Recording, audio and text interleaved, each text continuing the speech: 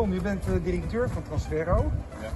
En een mooie keuze gemaakt eigenlijk. Nou, we staan hier vlak bij de kantine. Je moet bedenken dat het hier eigenlijk alleen maar gras was. Dus als je hier de kantine uitliep, dan kwam je alleen op een grasveld terecht met een beetje hobbelig mos, et cetera. En wat we hebben geprobeerd is een soort beleving te creëren dat als je vanuit de kantine naar buiten toe gaat, dat je ook ergens komt. Dus de gedachte was om vooral mensen naar buiten te trekken.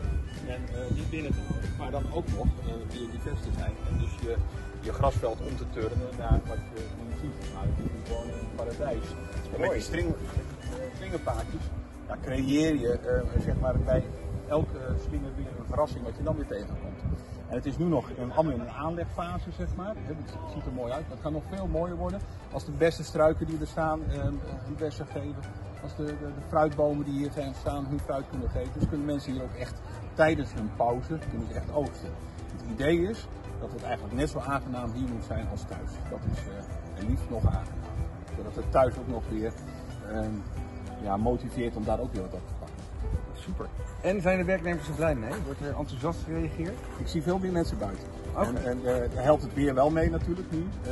Maar er wordt ook enthousiast gereageerd dat het zo mooi is als we hier op het terrein komen en dat ze dan echt een fijn gevoel oproept. En dat moet natuurlijk. Want het moet niet zo zijn dat je naar je werk toe gaat met lood in de schoenen en je denkt, ach gat, daar hebben we het weer. Maar juist van, het is heel prettig werk hier. En dat is een soort secundaire arbeidsvoorwaarde die we aan het creëren zijn. Mooi. Hartstikke goed en gefeliciteerd met het aanlabel. Ja, dankjewel. Ja.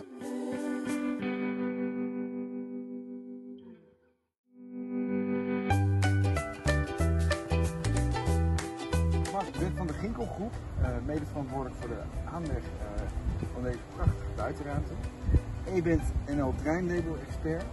En je hebt eigenlijk ook nog meegedacht aan de totstandkoming van dat certificaat. Ja. En we hebben vandaag het A-label mogen overhandigen. Dat is toch wel een bijzonder moment dan. Ja, super bijzonder. Super bijzonder om aan de wieg te hebben gestaan mede van een terreinlabel.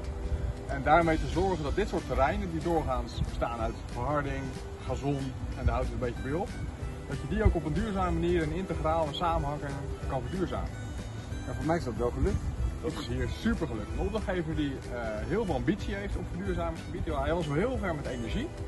Maar die samenhang en dat groen en biodiversiteit en die buitenruimte, dat miste nog. En dat hebben we hier kunnen brengen.